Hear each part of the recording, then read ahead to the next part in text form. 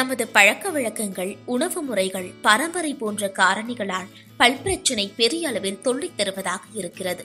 முக்கியமாக குளிர்ந்த ஐஸ்கிரீமோ சூடான பானமோ குடிக்கும் போது சுரி என்ற வலியை ஏற்படுத்தும். பற்சிதைவு, பல்லுடைதல், எனாமல் தேய்தல், முறையற்ற வகையில் கடுமையாக பற்களை தேய்ப்பதால் பல்வேர்கள் வெளியே தெரிவது, பற்களை விட்டு ஈறு விலகுதல் மற்றும் ஈறுகளில் தொற்று ஆகியவற்றால் பற்கூச்சம் ஏற்படுகிறது.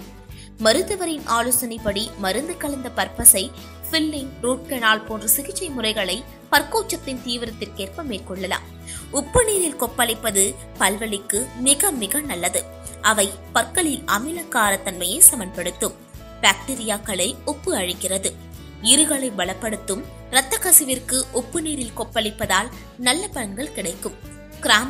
கிராம்பு ஒரு சிறந்த வலி நிவாரணி. வலியை மறுத்து போகச் செய்யும். பாக்டீரியாக்களையும் அழிக்கிறது. அதன் காரத்தன்மைக்கு பாக்டீரியாக்கள் பற்களை நெருங்காது.